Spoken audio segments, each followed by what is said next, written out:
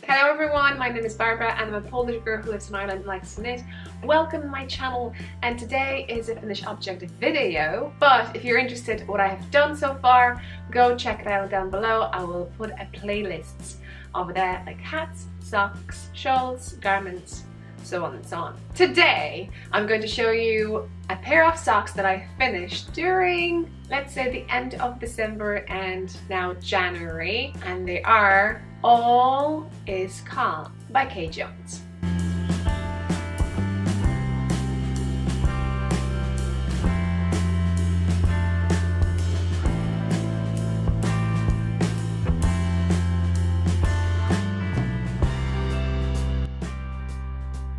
Okay, let's start. What tools I used, and then a few words about the pattern. One more thing in regards to the pattern. I received that pattern because I'm a patron of Bakery Bear, so maybe I'll put the link down below to the patron page if you want to be one.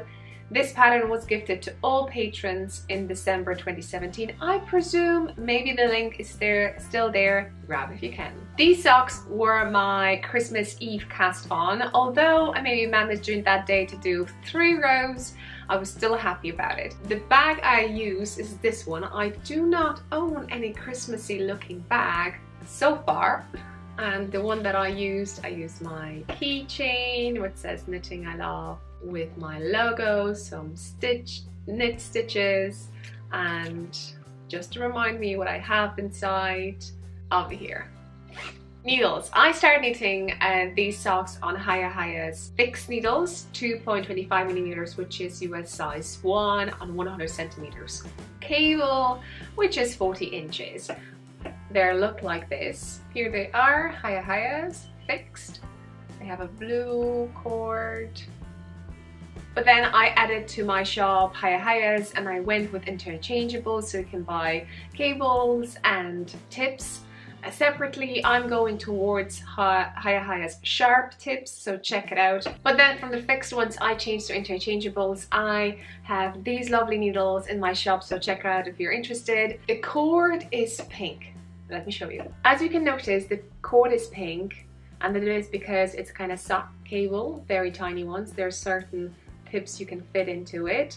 The size is exactly the same as 2.25mm, which is US size 1, and I love them. I love the cable that the end of the cable moves, so the whole needle actually moves. It does not twist the cable. And here is my Christmassy pouch. You can check that in my shop too.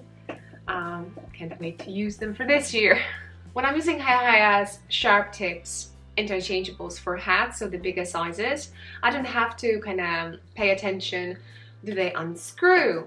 With these, well, I would say, because I'm doing this just manually, there sometimes get loose a bit, so I have to tighten.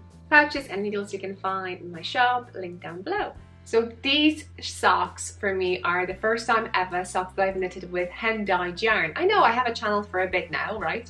But the only kind of courage I have to knit socks is with commercial yarn somehow. So these are my first ones, and I'm so happy and thrilled about them. I received this amazing yarn from my viewer and a friend, CJ, so thank you so much. I love them and adore them. I'm going to wear them. And as I like to knit socks 2 at a time, and I was using just from one ball, I used a button, just like this. On the screen now how the yarn looks in the ball. Sorry, I do not have any extra light over here just from my window. On the screen, the label, so you have information where you can find this yarn, check it out, pause if you want to. And now on the screen, more information about the yarn itself, and you can see the colorway is a mermaid's tail. Now the pattern. The pattern is amazing. I think it is 6-row repeats. I may be wrong now. And when you say that out loud, you'll be like, oh, you will need to look on the piece of paper all the time. Basically, once I did 2, even 1 repetition of the pattern, I could memorize that. And because I was a little bit adventurous, I did few things differently. Okay, first things first, the socks are written for 64 stitches, and because I do not own any smaller needles, I tried to go with my size, which I normally cast on 56 stitches, and I think over here I went with 56 and then went 1 stitch lower to work with the pattern. The pattern kind of ends up a certain way. It's a paid for pattern, so I can't tell you, but it showed that on one side I have less stitches than on the other side. So when I reached the toe section, which I actually followed the pattern, slightly different than the way I like to do my toes. So, well, I can't, yeah. So there is a difference in regards to those. Okay, do you see it? Okay, so this is a sole. I think I'm saying it right. And this is the top.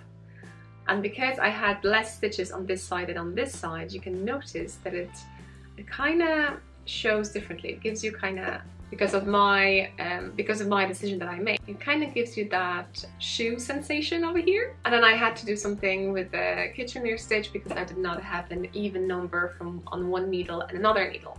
So that was kind of fun. I'll wear these socks and see how I like it, because I don't know, I think it's fun. Anyway, the pattern tells you to do a different heel. I went with Afterthought heel. A lazy that way, I should be going and trying new things, shouldn't I? But I went with Afterthought heel, and I went with my own thing. I was knitting the socks 2 at a time, and when I was doing toes, I was doing the same things. There's no problem in case I do something on one sock, I have it done on the other side. And I do the same thing with Afterthought heels, and some people say that, oh, they haven't even thought about it, that you can do it. Well, yeah, I do. Hopefully I have a few photos that I put on Instagram or stories, you know. If it's on stories, I won't have it, but if I have, here you have a photo how I do it. Basically, I just grab the stitches first on one, then on the second, and work the way I would normally work with the 2 at a time socks.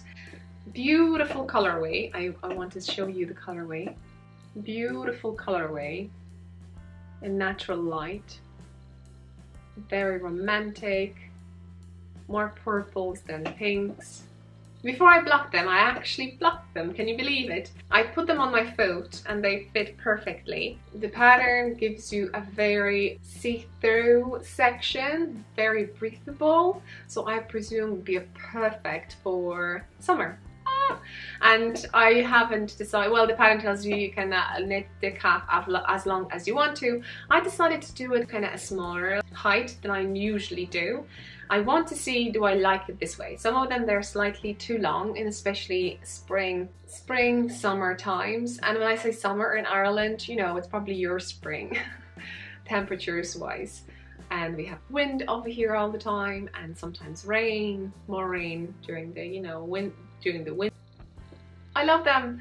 Thank you so much for the present, Kay, for patrons. Every patron got the patterns. I hope you knitted it. Check the hashtag because I saw already a few people post over there, which is all is calm.